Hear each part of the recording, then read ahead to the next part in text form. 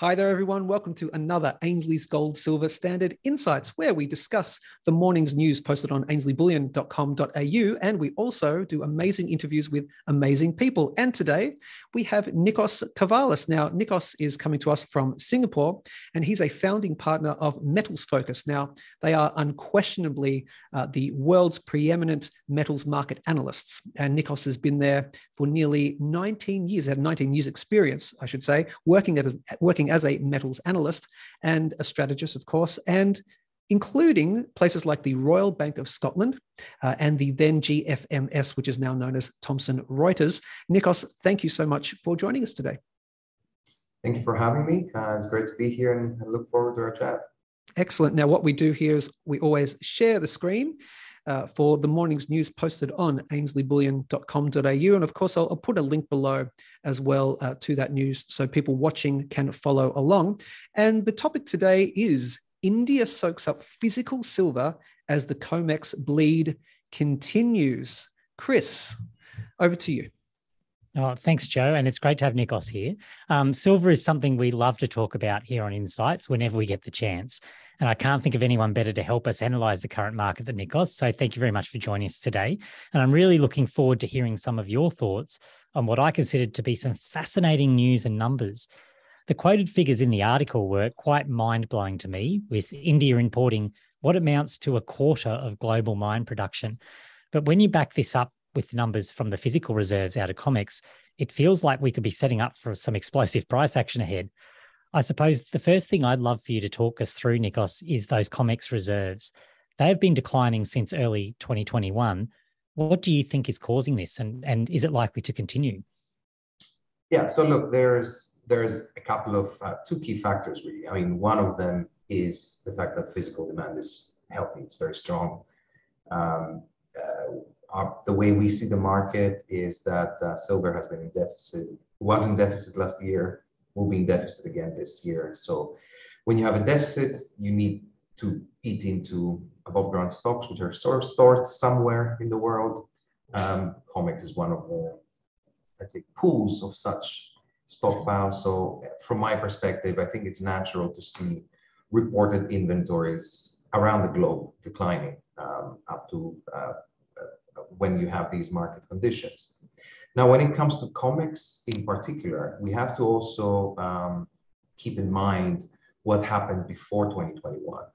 In particular, what happened in 2020 in the aftermath of the first few months of the pandemic exploding, and what happened to global supply chains and what this resulted in terms of EFP prices. EFP is the exchange for physical. It's effectively the price difference between spot physical metal, local London metal, the global silver price that you see on your screen normally, and the price of COMEX futures. And because of supply chain frictions and other factors, this EFP exploded, and that resulted in a lot of metal being moved from other depositories into COMEX depositories. So in a sense, the declines that we're seeing are also to some extent a return to more normal levels of inventory in the COMEX, which traditionally is not a very physical market. Right. So that makes sense, I suppose, and takes a little bit of the shine off those numbers. But it's not just COMEX declines, though, because we've also seen reports of falling inventories in the London vaults. Will this continue as well, do you think, or is it a similar situation? And do those falling reserves ultimately mean that we are running out of silver? Look, there is no doubt that you're absolutely right. If we look at LBMA reported London vault figures, you're also seeing a very sharp decline. And there is no doubt that when you have deficits, they have to be fed from something. And just to give you some perspective, the way we see the world is back between 2010 and 2020, it was very much a structural surplus situation for the silver market. Pretty much, let's say out of those 11 years, only 3 of them saw deficits, and they weren't very big deficits. Now we're moving from that situation to a situation where between 2021, last year, and 2026, where our latest, let's say, published forecasts go out, we see the market in a perpetual structural deficit. And what we're seeing now, we believe that we will continue to see, and it's inevitable. I mean, you can't have deficits without stockpiles being reduced. And, you know, the two biggest pools of stocks, certainly identifiable stocks, are London and New York. So yes, you're absolutely, I certainly expect this will continue for the foreseeable future. Now, to your question, are we running out of silver? I don't think we're there yet. Look, there's no doubt that stocks are always finite by definition, right? What we have is what we have. I think if you combine COMEX stocks and London stocks, I think we still have quite a lot of silver sloshing around. And I think this is probably why, even though you're seeing some signs of tightness in regional markets and certainly some signs of tightness in specific products, whether this is small form products or high purity silver, which the industrial users need. The fact that we still have, if you look at the global pool of silver, we still have quite a lot of metal is probably why the price hasn't done better than what we've seen. Yep. Okay, so I suppose I can take that as you do see further tightening of supplies ahead, but there's two sides to that. Without a shadow of a doubt, over the next 2 years, look, if you're having, I don't know, just to give you, I'm not going to give you all our figures because, you know, people should pay for them. But just as an indication, over the next few years, we see deficits amounting from anything between 59 and 86 million ounces per year. So that's not insignificant. Yeah. No, that is very significant. That's more than 5% of global market every year consistently for the next 5 years. So, you know, that gives you a perspective of what we'll need to eat into from global stockpiles.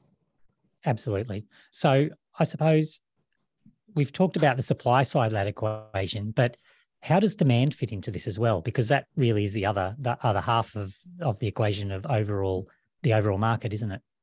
Yeah, absolutely. And this is really why we've moved from this perma surplus to perma deficit situation. I mean, it's very much a demand story.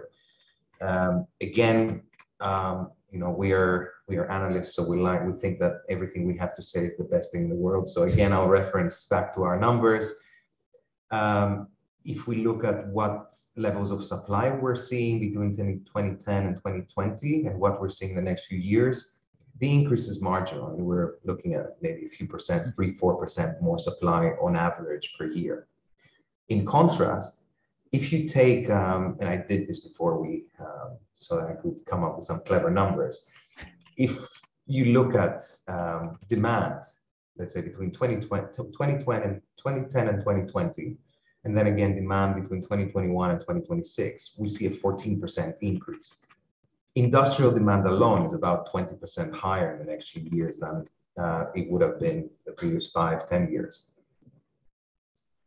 And what are some of those? You're going to ask me what's causing it, right? Yeah, that's the question everyone wants to know. Sure. Well, look, a big part of it is the industrial sector.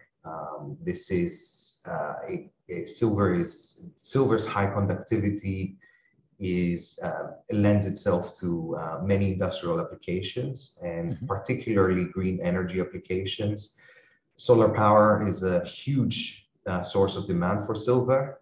And the important point for when it comes to solar is that generally speaking, you have two opposing trends, right? The growth in absolute demand of the final product and, you know, R&D departments constantly trying to use less and less of whatever metal they need.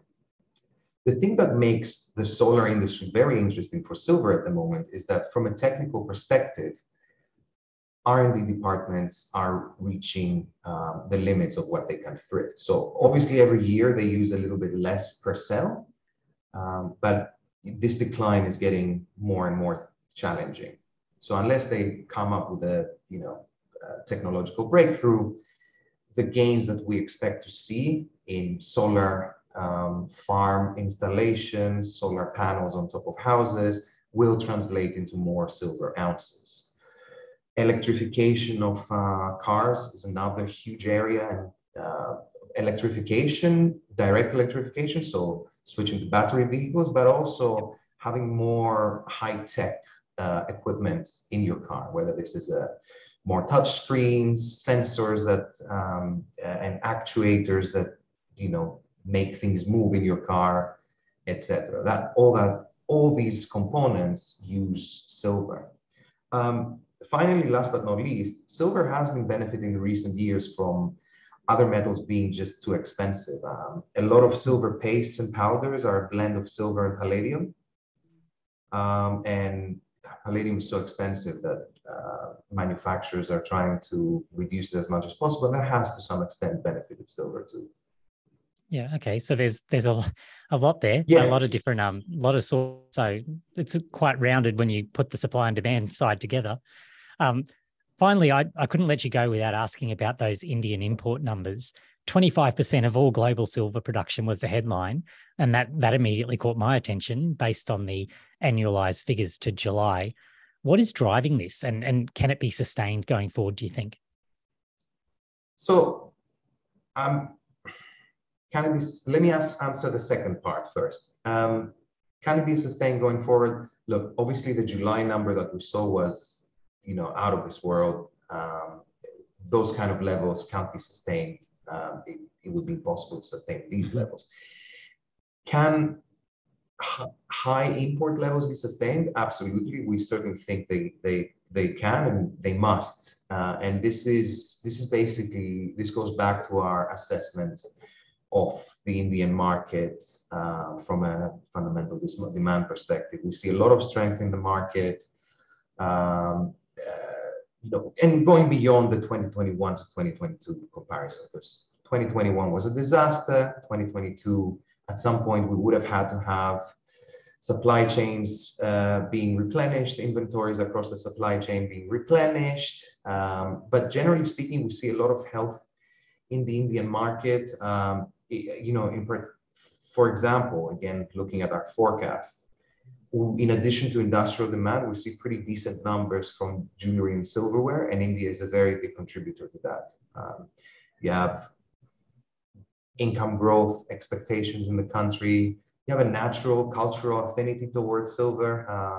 You have a growing middle class, meaning that it's not just the average income that's growing. You have a lot more people breaking through that threshold where they can go out and make discretionary spending decisions, and all that, in our view, is very positive for silver. So, look, to cut a long story short, are we going to see more Julys? I think not.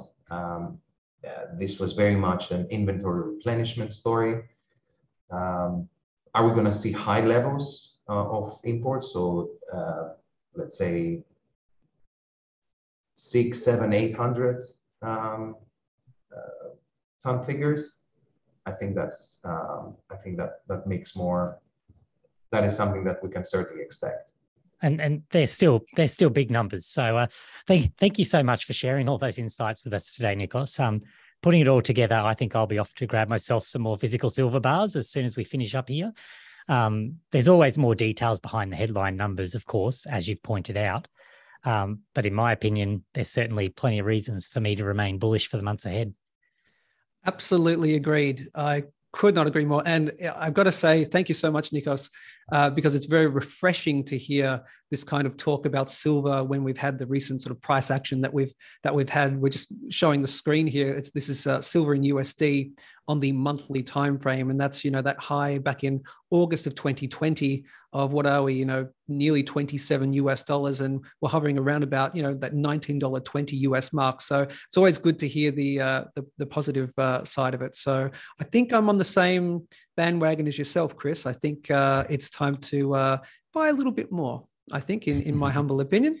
And of course, where am I buying it from? ainsleyBullion.com.au, naturally. And also, and I will plug, just while we're here, because, you know, we do crypto here at Ainslie as well. And if you want to skirt both worlds, if you want to hop on, you know, both sides or be in the middle of the fence, I would actually consider taking a look at the gold, silver standard digital tokens, digital bullion tokens, the AGS and the AUS, I believe it is. So goldsilverstandard.com, that's brings gold and silver into the digital world. It's the ultimate suite of fully backed digital assets. So it's digital assets backed by real physical tokens, by real physical gold and silver, I should say. So take a look into that. Of course, I'll get everyone to head over to the Discord channel. Now that's discord.gg/gold, because what we'll be doing straight after we upload this video to YouTube,